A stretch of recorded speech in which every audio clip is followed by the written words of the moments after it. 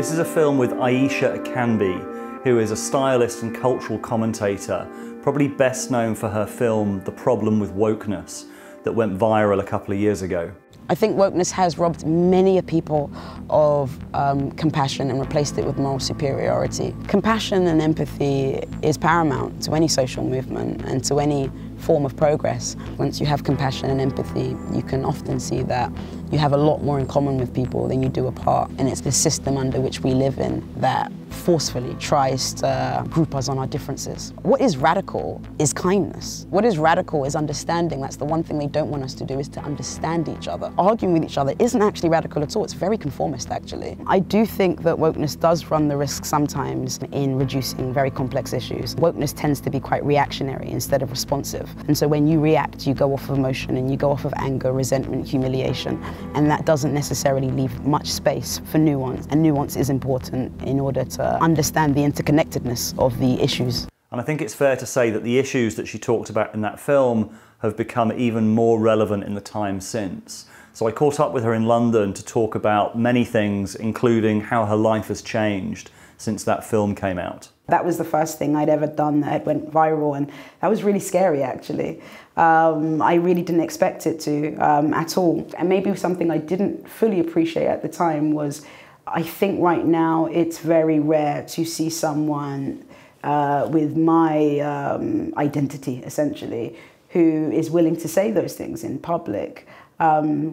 I didn't actually know at the time that they were controversial. I just really thought that this was common sense. And I think it is to many people, which is why it's so maddening that we're in this position that we're in right now.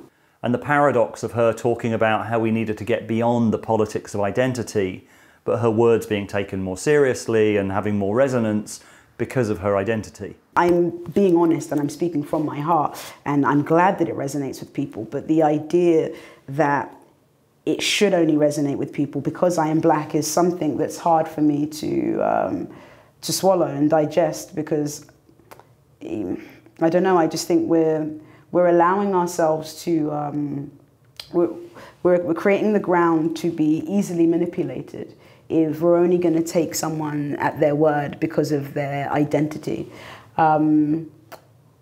Because yeah, it's not actually that important to me, if I'm honest. Like being black, being a woman, my sexuality, these are probably the least interesting things about me. And I do think that we'll be in a good place when they're the least interesting things about us all. And how her criticisms of ideology came from a really deep spiritual transformation that she'd gone through. Although what I'm doing can be seen as political, and I understand that, it's very much not that, as far as I'm concerned. It's very much a spiritual kind of journey that I'm just sharing out loud with people. And I see the spiritual journey as trying to get towards truth, you know, and allowing oneself to be curious. And I find a lot of these movements to be anti-curious. And that's very troublesome for me, because as long as we're not curious, we won't understand things. And as long as we don't understand things, those things can control us. For me, what I find so powerful about that film and your work more generally is that you're coming from a very empathetic place. I think there are lots of people now saying controversial things or pushing back on wokeness, but it often feels like it's coming from quite a reactionary place. And there's a huge market for that as well. But what I love about the way you framed it is that you framed it in a very empathetic way. And in a way, it's like the flaw with wokeness as an ideology is that it's a performative empathy, but it's not actually particularly empathetic. How do you frame that? How do you kind of keep that empathy when you're talking about these things? Well, I think it's always important to remember your own sort of humble, beginnings in terms of your own thoughts and ideas. And I was very much someone at one point who was quite susceptible to some woke ideas. What I think a large section of the left, I think they're very fixated on being socially aware. That's what it is to be woke, is to be socially aware. And what I really think it would really benefit from is if the mission statement was to be as self-aware as it is socially aware. to prioritize self-reflection. But I don't often think it does that because it positions itself as, you know, being on the right side of history. It's one of the good guys. And the problem is when you consider yourself solely through the lens of being a good person is that you don't often feel the need to self-reflect. That's for everybody else. Even in the word woke suggests to me that they are looking for some form of awakening, you know, but the problem with the word woke is that it's finished. It's not awakening, it's not waking, it's, you know, done. We know it all, you know, it's like saying enlightened. What I think is missing from their methodology is maybe like a degree of a sort of like humanistic or spiritual type of, you know, framework. It doesn't have that. I think it lacks a lot of humility. There's the paradox that you're saying that you'd like identity characteristics to be much less important, but you are being listened to partly because of your identity characteristics. Mm-hmm. And you're able to say certain things that if I was to say, for example, they would not be taken as seriously because people would assume that I'm defending male privilege or white privilege or something like that. How do you kind of square that paradox? It's somewhat bittersweet because I'm very aware that a lot of what I'm saying can only be said by someone who looks like me. And I wonder how long I can even say it. You know, I mean, I haven't, there's been no sort of campaign to cancel me yet, but I won't hold my breath on that because, you know, it comes for everyone eventually. But what I say to a lot of people when they are responsive to the things that I'm saying and they're taking something positive from it, you know, I let them know that, I mean, there is no difference from me saying this and some, you know, a white man, you know, a white straight man. Like, I could have all types of intentions that, you know, you wouldn't be aware of. You can't just suggest, you can't just think because I am black, you know, that is a, I don't know, that sort of purifies, you know, this message. I mean, I'm being honest and I'm speaking from my heart and I'm glad that it resonates with people, but the idea that it should only resonate with people because I am black is something that's hard for me to swallow and digest because, I don't know, I just think we're allowing ourselves to, we're creating the ground to be easily manipulated if we're only going to take someone at their word because of their identity. Because yeah, it's not actually that important to me, if I'm honest. Like being black, being a woman, my sexuality, these are probably the least interesting things about me. And I do think that we'll be in a good place when they're the least interesting things about us all, you know. And that doesn't mean, again, that I'm saying that we should deny where we're from and deny that we have cultures that are different and we can learn and borrow and mix from that place. But it's not, you know, it's not fundamental. I don't know, David. I think it's a tricky one, knowing that I can only say this because of my identity. But at the same time, I mean, it needs to be said. You know, it very much needs to be said.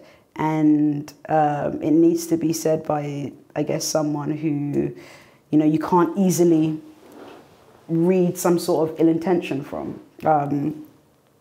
But yeah, I don't know. At the same time, I would encourage people to know that, you know, your identity is not synonymous with virtue. You know, anyone can be ill-intended or well-intended.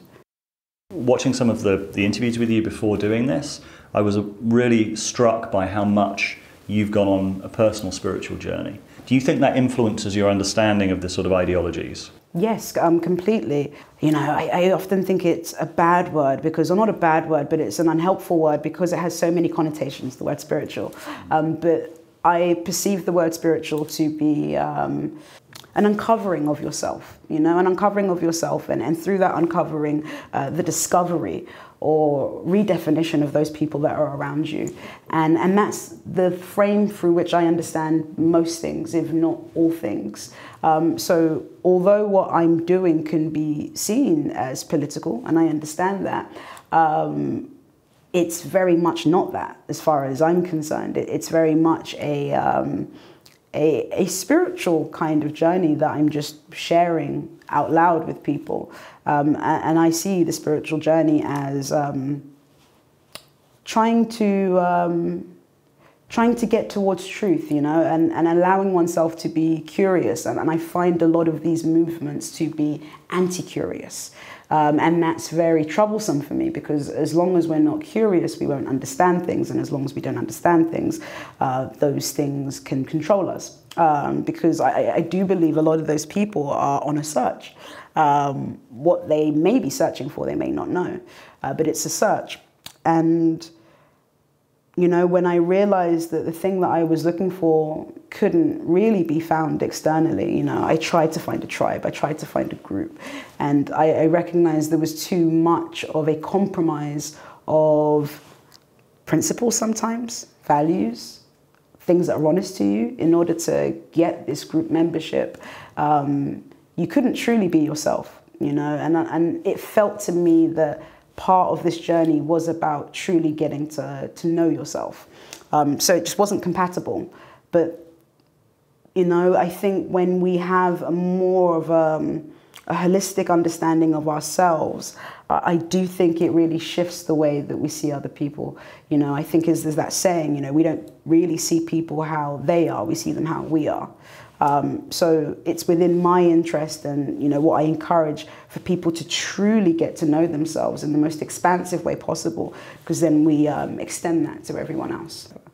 I remember before this journey happened, it felt like a dark night of the soul, because before this kick-started, I remember being in bed, and it was a tearful night, and I didn't expect it to be. I wasn't necessarily sad, but I remember all of a sudden my mind just played a slideshow of all these unsettling questions, you know. So I was asking myself, you know, who was I jealous of, or what, you know, what made me envious, and why I was doing the job that I wanted to do, and who are my friends, and, you know, like, is this love, or are you bored? Just, you know, all these kind of questions. And all the answers to the questions at that point were so uncomfortable, and they were so raw, that I just sort of melted, if I'm honest, and I just never been the same since. And for a long time, it was a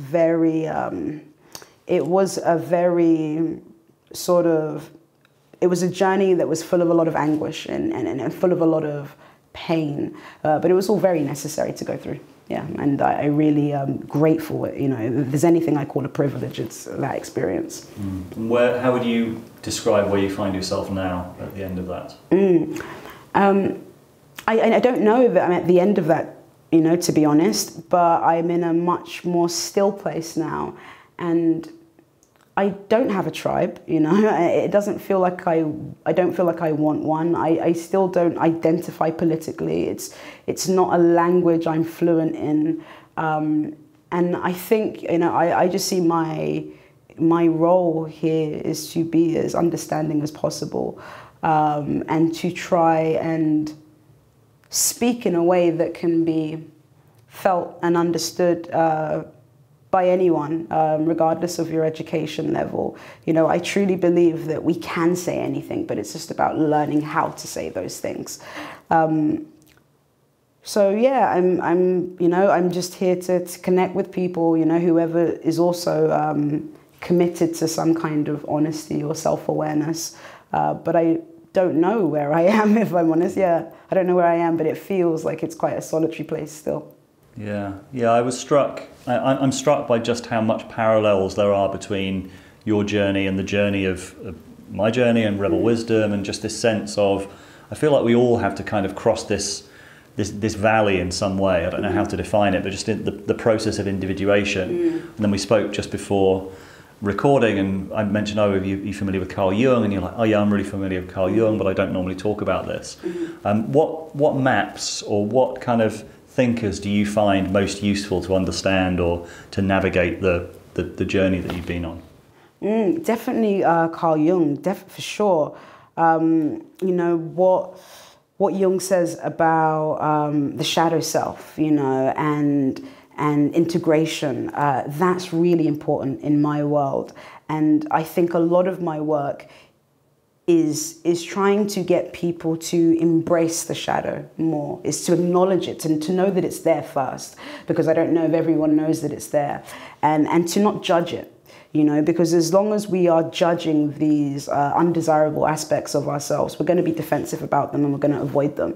But if we can learn to just see them as is, as opposed to this is bad, you know, that for me is very helpful. And also it's once you know your shadow, or you can see it, you're in dialogue with it, it's much harder to be demeaning to other people, you know, for the same type of shadow.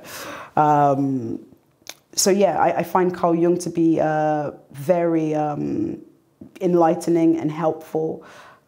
People like Alan Watts, comedian like George Carlin, I think he was brilliant.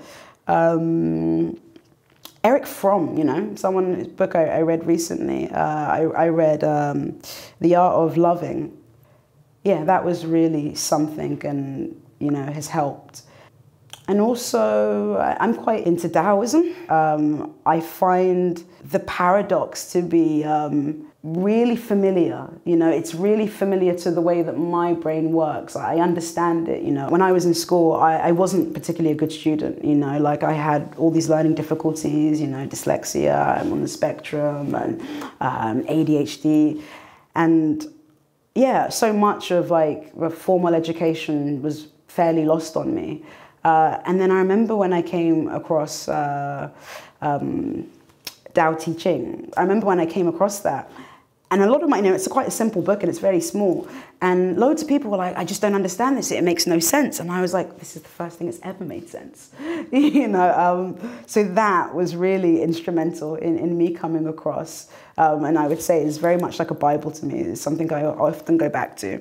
So yeah, I mean, anyone who has like an element of mysticism within them somewhere, even if they never use such words, like, but some people have a certain type of energy. I don't know, you know, a lot of people that you've even had on this channel. Yeah, this is a channel actually, you know, genuinely, I don't take in very much actually. I'm not just saying this because I'm on it, but this is a channel that I have, yeah, found deeply helpful, because, you know, you're interested in the other side of, you know, the conversation, which doesn't get a lot of attention. As you were saying something about Jung, that struck me, because I've had this conversation recently about that awareness of the shadow and the necessity of kind of sitting with it when we react to something out there, and not immediately kind of going, that's wrong, but what is it bringing up in me? And you've talked about curiosity as this really important value, but that seems essential. I mean, for woke culture in particular, or at least sort of cancel culture, the sort of woke culture of that's wrong, we need to change it, to be able to realise, well, no, actually that's bringing up something in me that I need to look at, seems like an essential piece. And I don't want to just limit it to that, because we see that on the right just as much as the left, and we see cancel culture on all sides of the political spectrum. Like, there are certain taboo topics wherever you come from. Mm-hmm. I would probably agree that it seems more prevalent on the left, because it's kind of the cultural hegemony at the moment is more on the left than the right. But that awareness, that self-awareness seems so crucial. And I think that's what I also really recognise in the perspective that you're bringing, because you really understand that, I feel. Yes, I often think that whatever is most aggravating to us, and anything that elicits this sort of visceral response or reaction that you can't control, I think is an unchecked part of yourself, you know? And so I know the moments when there's someone that I just, for no reason, I sort of instinctively dislike, which is rare. But when that does happen, I'm like, oh, your body's telling you something. Oh, here's something you haven't dealt with. And so I'm much more, even when it comes to wokeness, you know, it's a question I have to ask myself. What is this bringing up? You know, why is it that you don't like this, or what's so incompatible? And of course, there are all of the legit concerns about, you know, I see it as an anti-curious movement. I see it as selling self-sabotage under the banner of empowerment. You know, I see it doing, I see it as aggravating racial tension. All of that is true. However, there might be this other element that is, well, you used to be like this a little. You know, you used to be like this, and have you have you forgiven yourself for that, you know? And so what I see in a lot of the cancel culture, it seems to me, and a lot of this need and desperation to point out who's wrong, you know, and make people accountable. This is something I hear people say a lot these days, you know, he needs to be accountable. And I find it very interesting, just even that, thinking that it's your job to make other people accountable. It seems to me that people are witnessing in other people who they used to be, you know, and they're overcompensating for that. So when they see someone doing something they don't like, it's less about what that person's doing and more about advertising, well, look at who I am. Look at who I am no longer. You know, it's more about, I guess... Or even sometimes disowned parts of themselves. Yes, exactly that. So yeah, I see that's what it is. I think I wrote it down the other day somewhere. It feels like a war with the unconsciousness. Yeah, and I think that's something that really, I don't think there's any way out of this culture war dynamic that just seems to be accelerating without that acceptance or that kind of dropping into a much deeper perspective that involves psychology, that involves mythology, that involves the mythopoetic dimension and certainly the psychological dimension, but I would argue like the personal growth or the spiritual dimension as well. I don't think there's a way out from just the sort of the surface level. Yeah, no, I don't think so. I mean, a lot of what people, of course, you know, there needs to be aspects of political reform and governmental change and, you know, systemic things happening. However, I often do see a lot of what people are looking for externally is first going to come by some personal transformation, you know, maybe what some would call a spiritual revolution, some sort of shared understanding about, you know, what we're doing here, you know, and even if we have different belief systems, that's fine, but just some type of shared, you know, perspective of what it means to be alive and to be human. I was going to pick up in your last comment, you mentioned that you felt that wokeness aggravates racial tensions. I kind of have a feeling what you mean by that, but do you want to kind of unpack that? So when I say that wokeness aggravates racial tension, what I mean is, you know, it acknowledges rightfully that racism still exists, you know. I think it will also be something that always exists because, you know, we humans are complicated people. But the way that it tries to counter, you know, and reduce maybe some of those racist attitudes that exist, I think often can exacerbate them.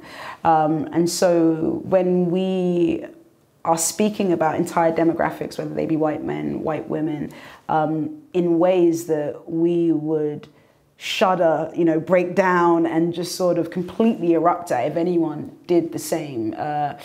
If someone painted, you know, black groups as this one monolithic negative thing, it would just be chaos, you know? And so whether it's well-intended, whether it's even maybe historically true or something like that, whatever it may be, whatever the justification is, it doesn't play into our human natures very well. You know, you can't make blanket statements about all one people and think that, you know, this is not going to give other people license to think, well, okay, well, if we, you know, we're all white and fragile, well, then maybe you're all black and frail or whatever it may be, you know, like it's just, it just seems to be the most corrosive way to try and understand one another.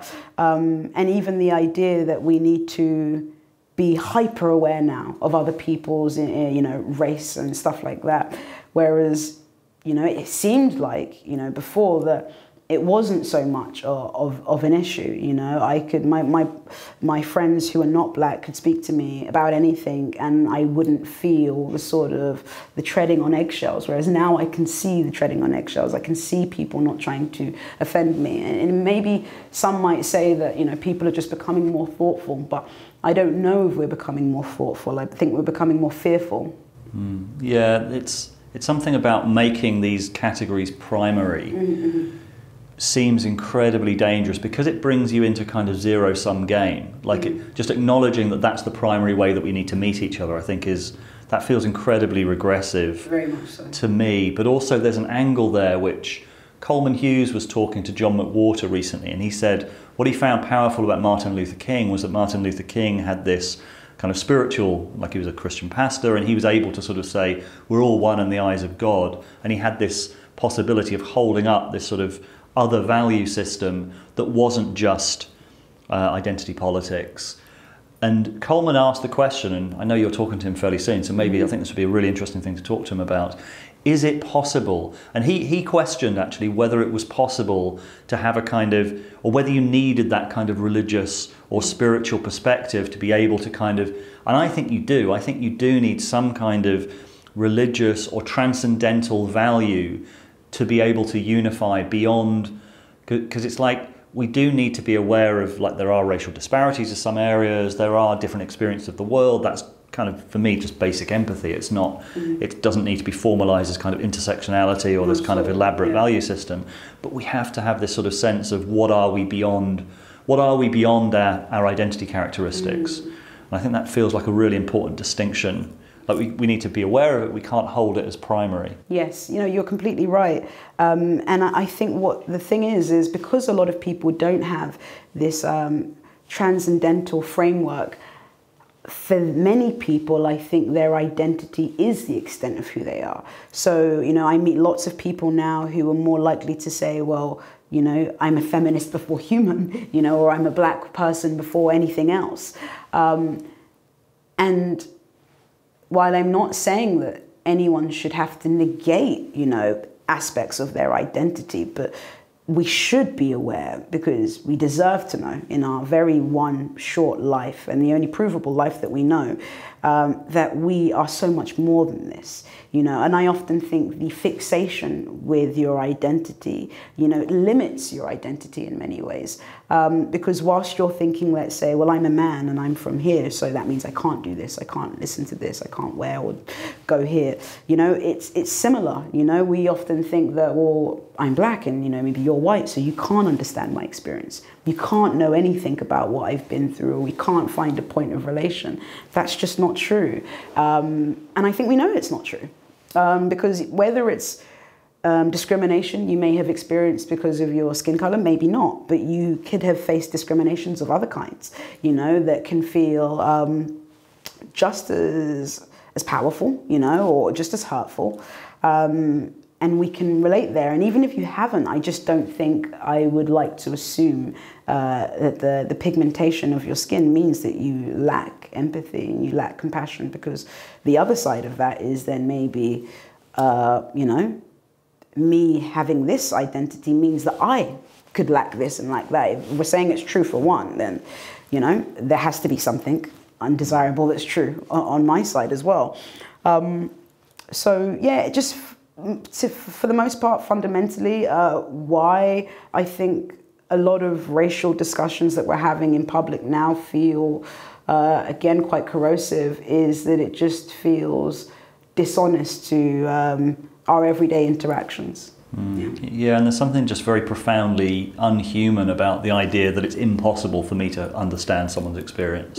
Like it may be very difficult for me to understand someone's experience, but by engaging in conversation, by engaging in empathy, by engaging in our human capacities, we can empathize. Maybe I won't know fully what it was like to live your life, but the idea that I cannot know possibly.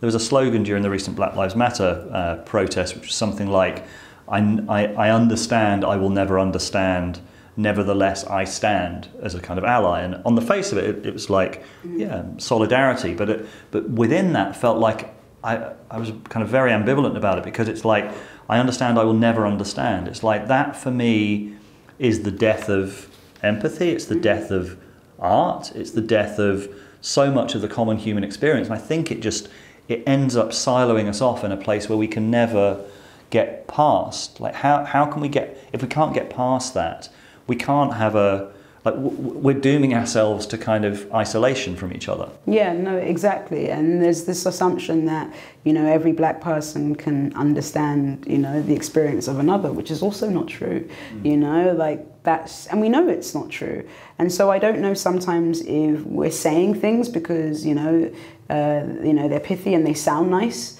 and so because they sound nice, they should make sense.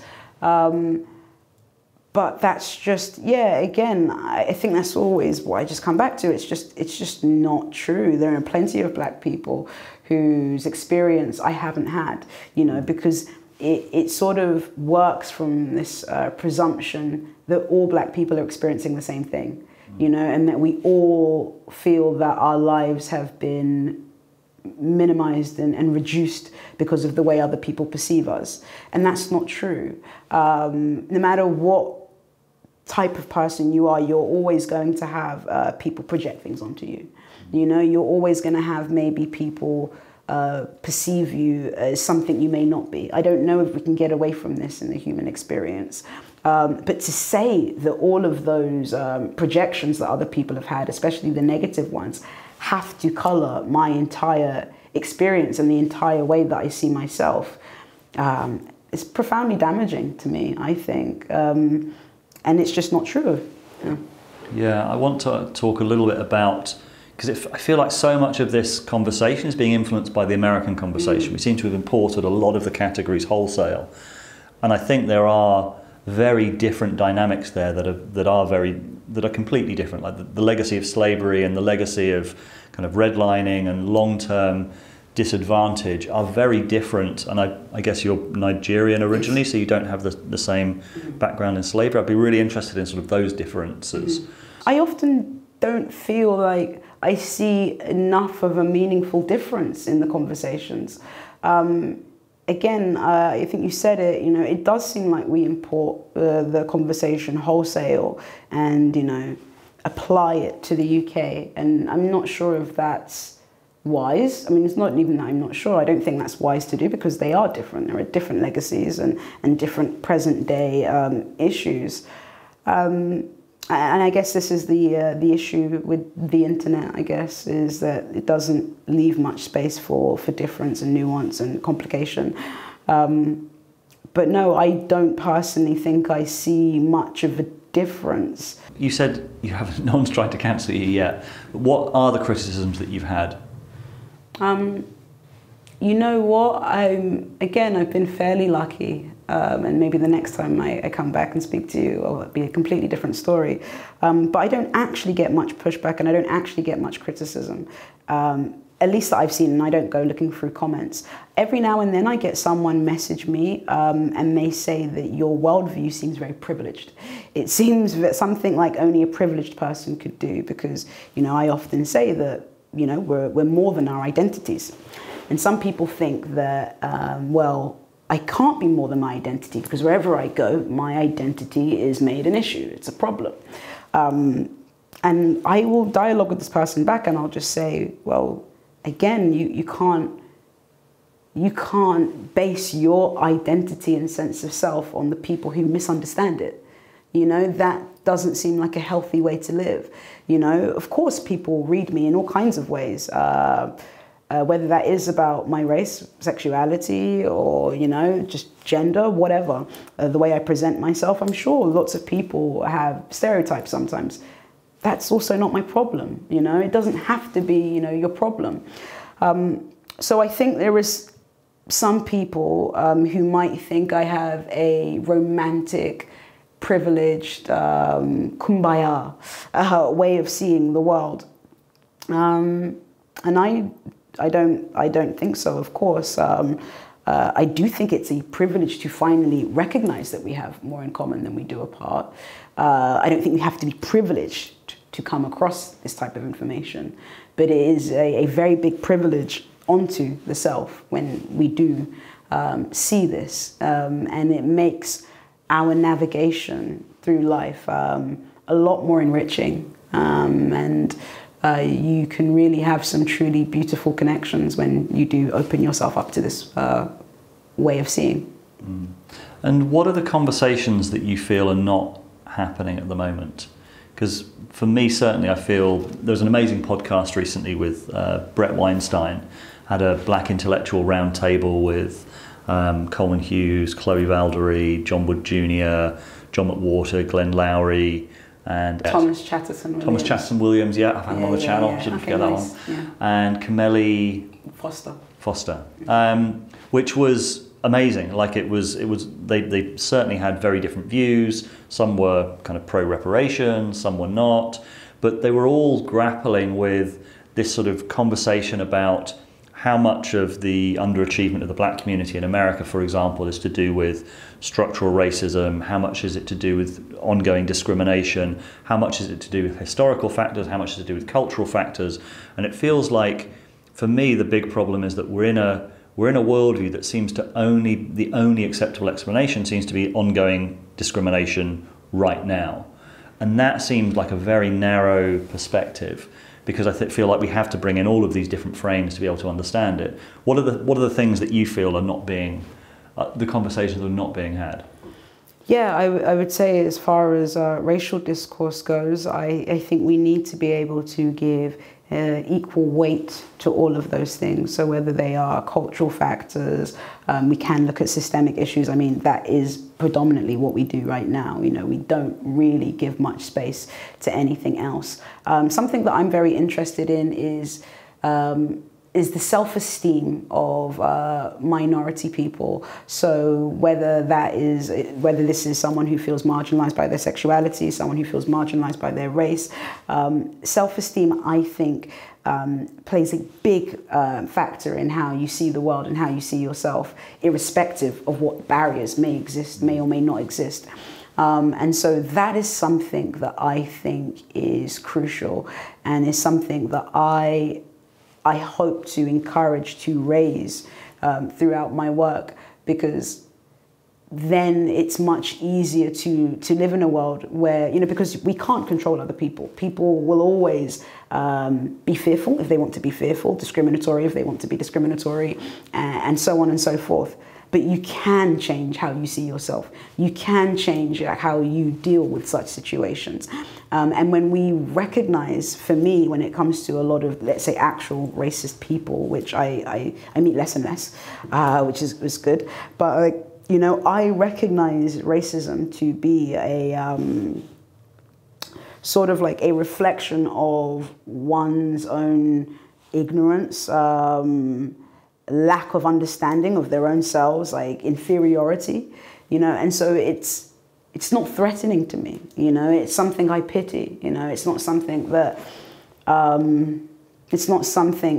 can, I don't know, necessarily outrage me in such a way.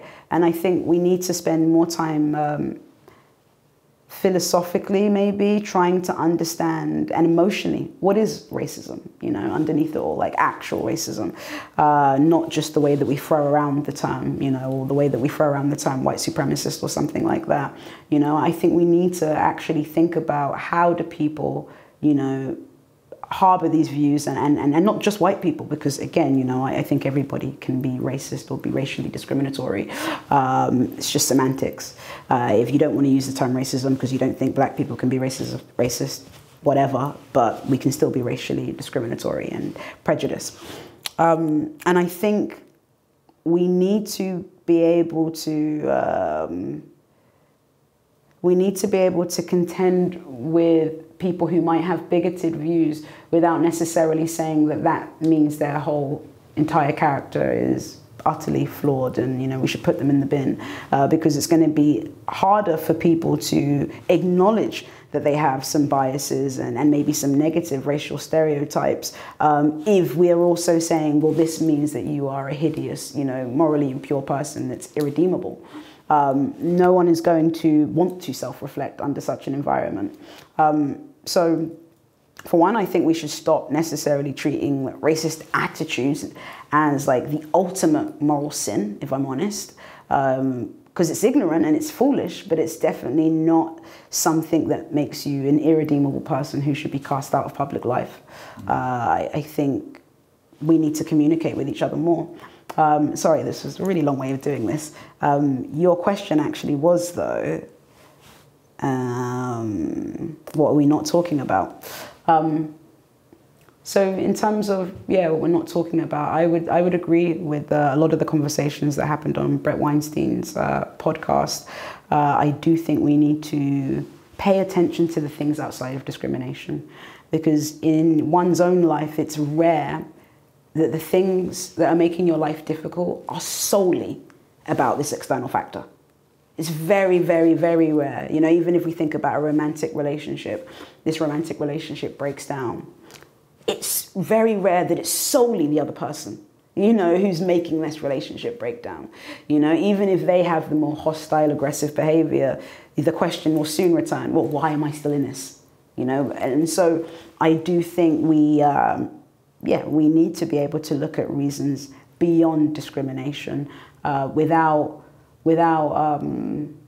being defensive, you know, without suggesting that people who want to have that conversation are ill-intended. Anybody who really cares about marginalized people, black people, and really wants to see the black race, you know, get to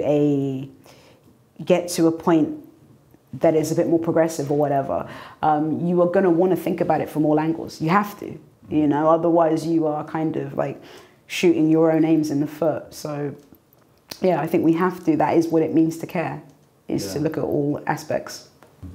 And what I've really loved just listening to some of your podcasts, and then we've exchanged a few messages, is on Rebel Wisdom, we've got kind of a few different frameworks that we talk about, and we've talked about kind of polyvagal theory and the value of curiosity. We've talked about integral theory and the value of kind of multiple perspectives.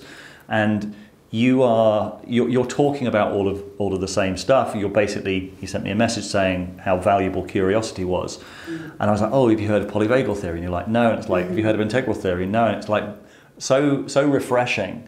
Because I speak to a lot of people who are kind of saying a lot of the same things, but have often got a kind of theoretical background in this world, or they're using a map that they've got from sort of somewhere or other. But you've kind of very directly kind of made your way there under your own steam, which in some ways kind of reassures me that those maps are actually pointing to something real, because you don't need to know about them to be able to see that. But I'm interested in asking you about that, especially curiosity, because you said something beautiful in one of the messages, that it takes you somewhere. The value of it is that it takes you somewhere new, or that it's a very sort of, by definition, it's an individual journey, I think, was something. Can you talk a bit about curiosity? Yeah, curiosity is probably something I value higher than most things. I think when we're curious about each other, for one, I think it allows us to see this commonality that we have. It makes us less reactive. And I think when you're curious, you know, I don't think you have the same rush to condemn. I don't think you have the same rush to criticize. It's the foundation of understanding. And I really just think that understanding is just so crucial, you know. I don't think there's many sort of material things that I value highly, but, you know, I'm very hyper aware that this is a very impermanent existence, too hyper aware. And so it seems to me that the best way to honor that fact is to be curious, and is to really get to know ourselves while we're here. So yeah, I don't know. I mean, it seems to be the foundation of everything transformative. And that's why I think curiosity is something we can't afford to lose. And especially right now, when we're living in this attention economy, it's harder to be curious. You have to fight for your curiosity now, because, you know, we're told what to believe, and we're told what we should be thinking about. And there's also something about vulnerability that I think is really important. Like you're prepared to talk about kind of your doubts and your personal background as well in public, which I think is really important as well. And there seems to be something about that that's necessary, again, to get out of this situation that we're in. Like just showing that we're all human, showing that we all have these. Yes, of course. Like, you know, I'm far from a yogi, you know, and I very much have my own battles and struggles and issues with self-doubt. But, you know, I often think a lot of the mental sort of textures that we have that are not very delightful, you know, I really think they're there to teach us something. you know? So even if it's something like anxiety, I think anxiety is often a clue, you know, as to that maybe you're anxious around a certain someone or in a certain space. It's tapping at you and saying like, okay, what is it about this place or this person that, you know, is not okay with me? You know, it's asking you to do some work. And so, yeah, equally, maybe even things like depression. Like, I think if we're looking, we can find use for these things. Doesn't mean I think we don't have to live in these situations, but we can find use for them. And so, yeah, it doesn't make sense for me to try and present someone that's, I don't know, not human. I wouldn't be able to do that very well. And there was something you said in your talk about conflict is conformist, which I think is that's a really important thought, especially now because we're being pushed towards polarization and division by the big tech platforms, because that generates more interest. The more wired we are, the more likely we are to keep kind of checking Twitter, seeing if anyone's replied to our kind of comment on Facebook. Like, we are being pushed more and more towards what we had Tristan Harris on our podcast recently who talked about the battle to the bottom of the brainstem. Like we're triggering for outrage, we're triggering for the more kind of primal emotions. So I love that idea, like conflict is actually conformist, is a really beautiful. Yeah. I thought about putting it on a t-shirt? No, but I should do, thank you for that. But it is, I do believe conflict is conformist because it's knee-jerk, you know, it's just so reactionary, and it's just what we've always done. You know, we've always had conflict with each other, but it's very rare that we've been able to understand each other. It's very rare that we can sit with something deeply uncomfortable or deeply disagreeable to our ideas, and rather than condemn someone for them, but ask, why do you have these ideas? You know, that to me is a radical act. Because it's harder to do. We're not encouraged to do it. There's less applause for doing it. You know, someone might say, you're humanizing the oppressor or something like that, or an abuser. But if it's happening within humans, then it is human. You know, we need to humanize it. We need to, you know, humanizing it doesn't necessarily mean condoning such behavior. It just means that you are prepared to explore it. Sorry, what was the thing that you said? Conflict. So, how do I get back into that? And so these are the reasons as to why I think conflict is conformist, because it's unthinking, you just do it. But to be more understanding is a considered, you know, response. You know, it's practice. It's trying to overcome your compulsions. How do we do it? How do we do it, David? It's a good question. We do it, I think one of the principal ways that we do it is by recognizing and fully contending with our own capacity for destruction. You know, really holding the ugly parts of what it means to be human and recognizing that they are in us. And then maybe thinking about what prevents us from maybe acting within those ways. You know, maybe we've had a great family, maybe we've had shelter, support, you know, education, and then recognizing where those things may be missing for other people. And I don't know, you just start to see people more clearly, you know, and so I think that is how we become more responsive, and that's maybe how we increase empathy, is by recognizing that maybe there are no good people. There are only, you know, people who are flawed trying to be better. That's it. We're all at different stages of that. Yeah. And I mean, I have done a lot of, as I've talked about on the channel, I've done a lot of spiritual work, personal growth work, group work, and there's something about the energy that comes in when you're really honest with someone. Like you're kind of talking about your life, you're sharing kind of personal stuff, and you just realize that there's a space that comes in, there's a feeling of actual togetherness that kind of you could criticize as being like it's a very middle class affectation, it's something that kind of, yeah, it's something that some people can do but a lot of people can't afford to. And I had an experience not that long ago where I volunteered for a group called Band of Brothers. So they do mentoring for disadvantaged kids, basically. People who just come out of the criminal justice system, and they match people up with mentors. They go through a kind of rite of passage. And I volunteered with them in Hackney, and it was by far the most racially mixed group I've kind of, not just racially mixed, but also mixed in terms of class. There was a lot of kind of working class Jamaican guys, working class kind of different Afro-Caribbean communities. And what was astonishing is that everyone had the background of sort of having gone through this rite of passage, talking about themselves, talking about their struggles, their hopes, their fears, their weaknesses. And it was magical what happened. Like, that was genuine community. And I feel like a lot of the time, especially kind of guilty white liberal, kind of want to be like, oh no, we're all together. I'm not racist. It's like there's a kind of efforting in that sort of sense of multiculturalism where you're not really sharing these people's lives. You kind of come in and out of their communities. You actually struggle to get your events looking anything like other than just your kind of white community.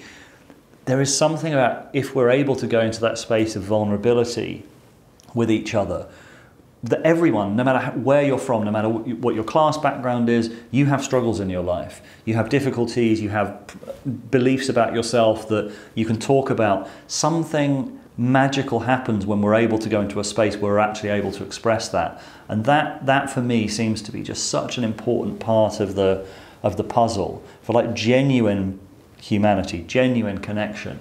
And I feel like the problem is we're in an environment, especially with social media, that militates against any of that. Like, we don't share anything personal.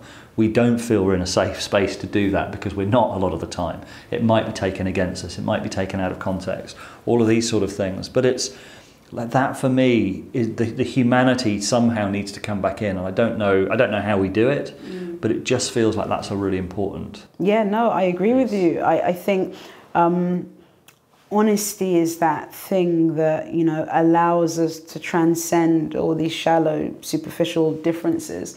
And we're so, yeah, you're right, we're not encouraged to be honest, we're encouraged to be right, you know, a lot of the time. And we're encouraged to, you know, have a take, make a point, you know. Maybe safe spaces at their most effective would be good if they actually brought people who are unlikely to talk together, you know, so interracial, intergenerational, you know, left and right, you know, and hash out things. I think that's probably, I mean, because if you're insulating yourself around other people who are just like you, I mean, that can happen quite easily in life anyway, without a safe space, you know. It could just be the area that you've grown up in your friendship groups.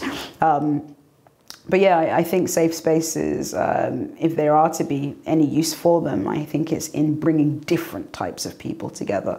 Because we do, you know, one of the issues I think for me with this self-censorship that we're all going through right now is that there's a mental consequence to this. There's a mental consequence and an emotional consequence to having to swallow everything, to being paranoid, you know, and thinking that your friends are going to dislike you if, you know, I don't know, maybe they find out that you listen to Jordan Peterson, you know, or whatever it may be, you know, thinking that, you know, all of these paranoid thoughts that we have now, you know, we kind of almost maybe sensibly have to have. I think there is a real consequence to that is not going to be useful or conducive to the individual and to the group. Because we're sort of inviting everybody to lie to us for the sake of our own comfort, you know. And I would rather know about the world that I live in, you know, as ugly as it can be. And I think when we're equipped to withstand, you know, the more undesirable parts of humanity, we might be equipped to overcome some of it. Did you listen to Jordan Peterson? Oh, I definitely did. No, I think, I mean, of course, you know, there's probably things I'd like to discuss with him that I'm not necessarily sure about, but, you know, I don't think Jordan Peterson is the person that everybody thinks he is. You know, I don't think he's this evil conservative who's a bigot and all those kinds of things. I think he represents, as we can see, you know, from his audience, I think he represents a feeling and a sense that a lot of people feel, and also with his more kind of spiritual dimensions. You know, I think that's a testament to how much people want something like that. People are desperate for something that sounds or can feel hopeful. You know, we keep hearing about what's wrong with the world and why it's terrible and why it doesn't care about any of us. I think, you know, it's been a long time since someone's come in and maybe said, actually, you can make your life, you know, what you want it to be. I think that's very, very persuasive and very encouraging for people. Yeah, I'm cool with it. Yeah, and in the conversation you had with Alain de Botton, you talked about feeling lonely and feeling that you needed community or were looking for community. Do you still feel that way, or do you feel that you're finding more of it? I think I'm finding more of it. I think I've accepted that I'm quite a solitary person. I think I'm better without a group. And without a tribe. I think it allows me to make sure I'm being honest with myself, because I think once I start feeling like I want a political side or a home somewhere beyond myself, that's when I might start, you know, not saying certain things because I don't know how these people are going to take it. So no, I don't know if the word is community, but I have a lot of loving, supportive people in my life and on the internet, and people who are always saying the kindest things. Considering, you know, we often think that the internet and social media in particular is like a hellhole. My experience there is genuinely quite good. Yeah, people are really kind to me and often very encouraging, and I meet people of all types, all across the political spectrum. Like, you know, I have genuine MAGA followers, and, you know, I've got some hardcore Marxists, and it's nice to be able to dialogue, you know, with both and sort of just come in peace. It's nice. And are you concerned about how you could be potentially used, or how your words could be used? Because there is such a thing at the moment of kind of guilt by association, of appearing on certain podcasts that you're maybe seen as in a certain way, or are you concerned about that? Do you worry about? I mean, because I personally, I think that what you really offer, as I've said, is this real level of empathy. But there is a market for kind of anti-woke stuff, and there is a sort of temptation to be sort of maybe dragged a little bit further and further into a more reactive space. And I've seen that happen to people over the last few years. There are some shows that have become more and more just let's bash the left, the left is going crazy. And for me, that's just adding to the division rather than trying to hold up a place beyond it, which is what I feel that you're doing. So I feel a little, almost like a sense of... Is it protection? Protection, almost a sense of protection. It's like I would hate for that to happen. I don't think it would happen to you personally, but I am a little bit worried that you might be sort of seen in a certain way if you are sort of seen as being aligned with certain people. Yes, I wish it wasn't something that I had to consider, but I do consider it. Maybe not as heavily as some people would like, because I feel if I'm too hyper aware of who could use me or who might misinterpret my message, then I'm not going to say what I think, and that for me is worse. That feels like a self-imposed prison. So I don't want to do that, but I think I'm very aware of, you know, I'm under no illusion about why even, you know, I am in the room of certain conversations. You know, I'm aware that it's my identity. I'm aware that I am saying things that a lot of people who don't look like me can't get away with saying. And so because I'm very hyper aware of that, it's quite easy to see, and I don't blame them. You know, I don't blame them. I don't see it as them even necessarily being ill-intended. You know, like, we're all sort of possessed at the moment with this culture war stuff and this need to prove that we are right. I think I can feel it. I think I can spot it quite easily. And so that tells me and directs me where I should go and where I shouldn't go.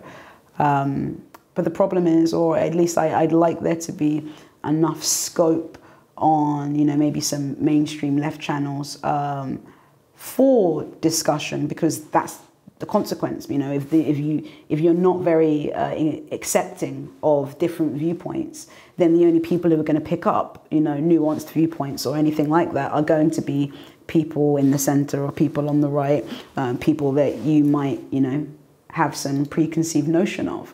So this is doubly why, you know, we need to be able to open up conversation on all sides, so you're not slowly pushing people to one place. But no, in an ideal world, I'd speak to everybody, because, you know, I am genuinely interested in everyone, and especially people who do not see the world in the way that I do. But yeah, no, I think I've got a good sense of, you know, where to be and why. Yeah, because I wish it wasn't the case that you did have to kind of be aware of that, but I think you do. But at the same time, I think that you have a possibility of being quite a person who bridges different tribes. And this is something that we've talked quite a lot about on the channel, the idea of mimetic tribes and mimetic mediation, which is like who can talk to these different tribes without activating the immune system of the different tribes. You know, certain topics will activate the immune system and they'll be like, okay, you're on that side or that side.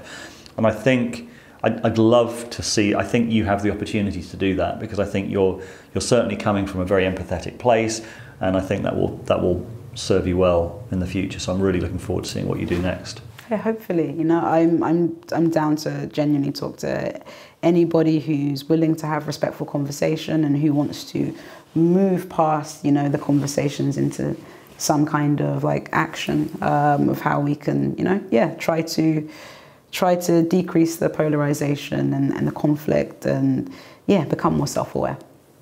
Ayishat, thank you very much. Thank you. Rebel Wisdom was set up to make sense of the world at a deeper level than the mainstream media. It was built for these times of crisis and change, which is why we want to do what we can to meet the challenge of the times. More films, and also for our Rebel Wisdom members, weekly sense-making calls with our amazing interviewees. And also, we're introducing the Wisdom Gym, a place to practice some of the skills that we've talked about on the channel. Thanks for watching, and see you soon.